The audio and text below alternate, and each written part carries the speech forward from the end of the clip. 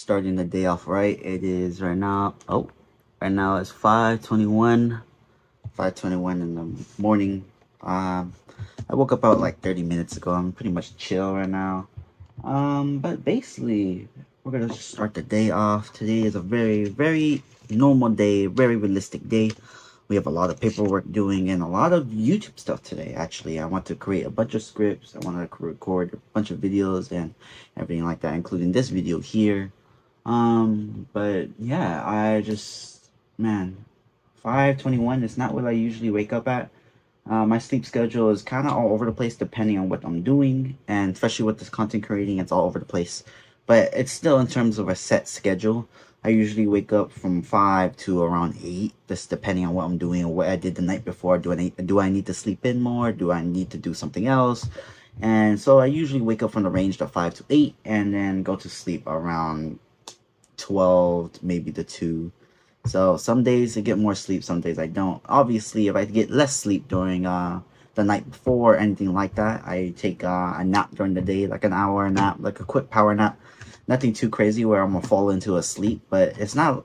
Usually I try to do 40 minutes, but sometimes I go a little bit over, but I still wake up because, you know, I mean, things had to be done and obviously working out and stuff like that. But let's go make a coffee real quick.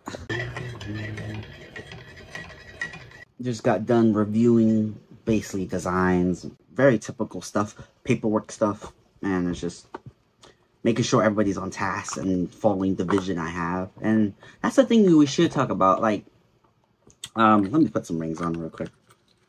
Sorry, I forgot to put my rings on earlier. These are the 3 rings. It's just some gold rings I got, but I like to put on some type of jewelry. It helps me, like, you know, man, I'm fashionable.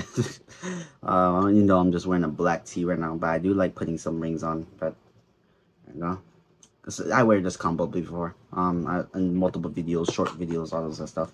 But, all right, let's talk about me, right?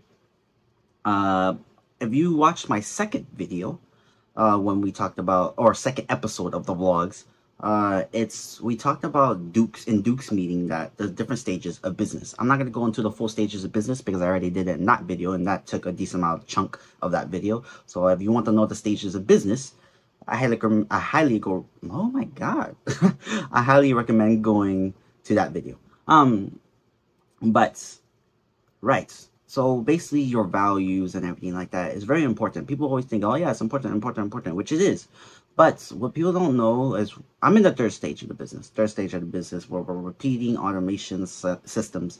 So when people say like, your life is not very typical, like a, you know, a typical clothing brand owner or something like that, which it is.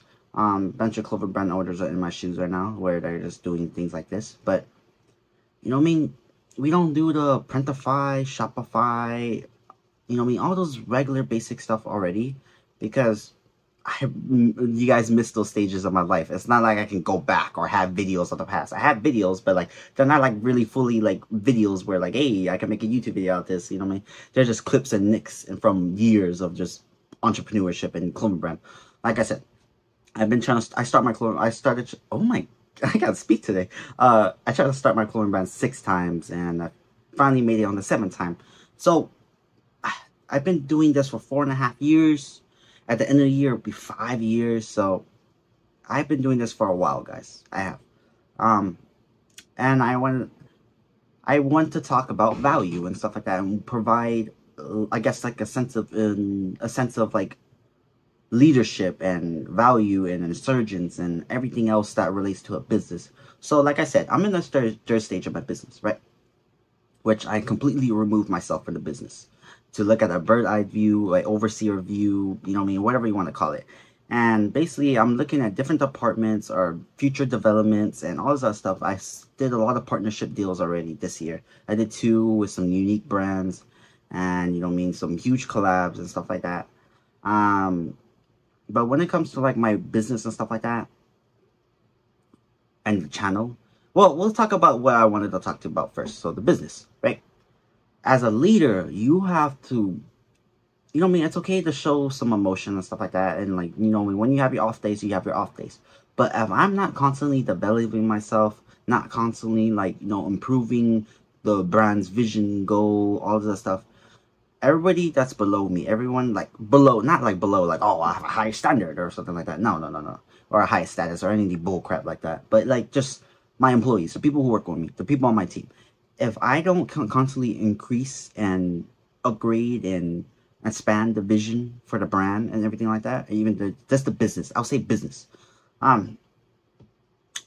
What can I, like, I mean, it's just nobody works. Nobody has that value. Nobody has that energy or resurgence, you know what I mean? So that's a pretty important thing to think about. Obviously, once you get later on, that becomes more important. When you're starting off, a lot of people that watch me are starting off on their journey or in a different industry or business or anything like that and starting off in their journey. I have only talked to one person who actually is midway through his journey and like in the second, almost third stage of his business. And what can I say to you for starting off is just start. Now you're going to fail. You're going to fail. You really are. That's good. That's really good. But yeah, you're going to fail. And you're going to fail multiple times. Don't think it's a walk in the park. Don't think it's this or that. It's just, highly recommend just, oh, my monitor turns off right when I was about to have like a motivational type. Come back on. Hello? There you go. Right. But just start, because there's really no perfect moment. There's really no perfect time. There's a saying like the best time was yesterday and then the second best time is now, which is 100% true. 100% true. So stop waiting for the perfect moment and just start. Sounds very generic, but that's what I did, and look where I became. Look what I became and where I got to and all that stuff. I'm helping my family and all that stuff. Yeah, that's a few other things too. I talked about it in my what everything I wish I learned at 18 video. I'm 20 now, so only 2 years has passed since then, but 2 years was enough to make me realize a few things. And when it comes to like living situation, I'm still with my parents. Obviously, there's a difference between living off your parents and living with your parents. I'm living with my parents. I'm paying majority everything. Like, we split three-way, obviously, split three-way. I'm not going to go into anything crazy details, but I pay the phone bill, pay internet, pay the water, all that stuff, and I pay majority. So because I want my family and mainly my parents to, like, you know, have that sense of freedom and all that stuff, which they do now.